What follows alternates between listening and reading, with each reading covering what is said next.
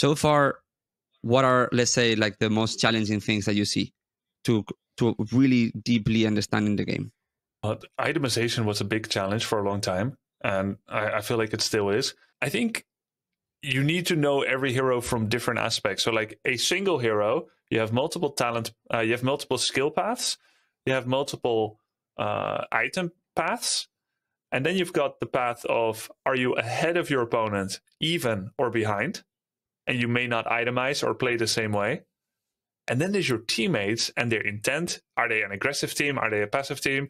Then there's understanding the draft and your role in it and who you should be taking out on the enemy team and who you should be afraid of. And you need to have this mental pick. I think just understanding the overall game plan, our power spike, that's really tough. And I also find that I tend to see the game as a timeless, I see every game as a timeless 1 hour plus game, because people can be really bad at ending unless it happens coincidentally. Like all the stars just align, not by design, but people just end up snowballing, and then you end up winning in 27 minutes, or the enemy has a brood mother and you lose in 20.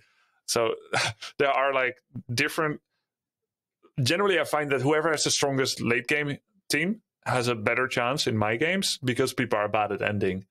But there are so many different complicated, like I could play a hero for 50 times and I'm not even close to playing one hero for 50 times yet, and I could still have 5,000 new experiences with that hero based on my allies draft and the enemies draft that require for different adaptations. So I would say there's a massive knowledge gap, despite me learning and picking up things, where every situation is different. Like I have never been in that situation before is something I say 50 times a day, right? So I would say the knowledge part is the hardest. I'm getting a little better at team fights. Before, team fights felt like this to me. And it gets a little better. It feels fairly zoomed in, Dota 2. In Warcraft 3, we played very zoomed in for all of my professional career. Zoom out was actually a hack that was illicit at tournaments. In 2017, before Reforged was starting to get announced, there were people using zoom out hack in broad daylight, which was frowned upon in the West.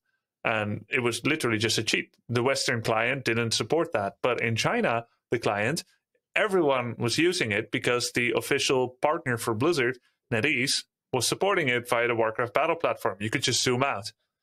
So then you've got Western players that play on Chinese clients for practice and to compete in Asian tournaments. They are allowed to follow the same standard without reproach, wouldn't you say? Since, you know, all the Asian players are using it as well. So they can zoom out. But then when they practice on the West, they of course want to keep the same practice regime to use the zoom out that they are now used to and not play so claustrophobic close anymore.